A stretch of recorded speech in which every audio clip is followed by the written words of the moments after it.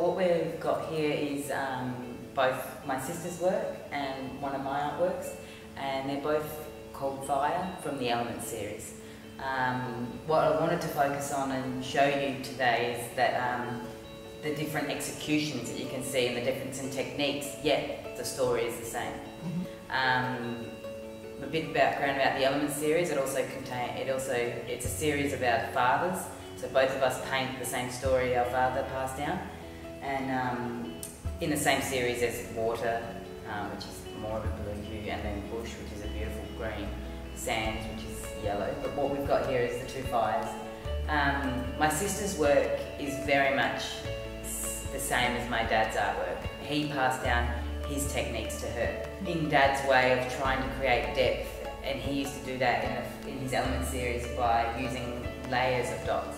So what you can see here, I think, is 5 or 6 different layers gradiating from the deepest colour to the lightest. And she uses these in a layering technique to draw you in, but also to feel that energy of the fire running across the canvas.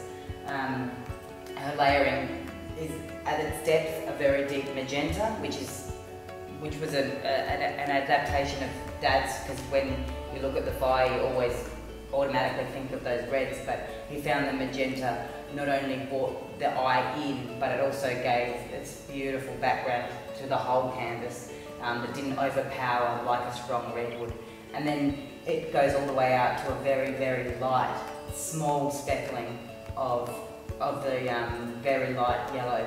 And yeah, so that's how Dad taught Therese how to paint the Fire series. And when he used to use those techniques, and what he's passed through to Therese is actually about the energy of the fire. So when you look at Therese's artwork alongside, say, a water of the same series, they've got the same technique and execution using the 5 layers, but such a different energy created through almost the composition of those fireballs almost running in and out on the canvas. Whereas when you look at my artwork over here, I've tried to create that depth, but I've done that through layering of dots, and then, as you can see, a layer over the top with fine line work.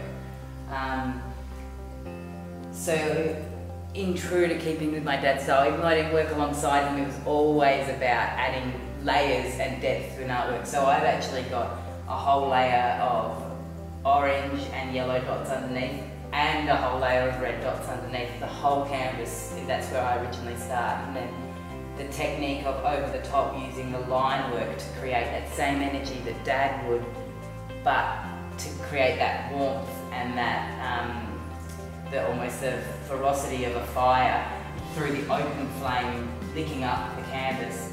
And much like Therese's style, if you saw my other artworks from the same series of Elements, instead of using different opening expanses and movement of those lines, of the dots that Therese uses, I actually use my line work to dictate the difference between my elements, and also obviously the colouring. But yeah, that's the Fire series, and that's the 2 different techniques, yet the same story.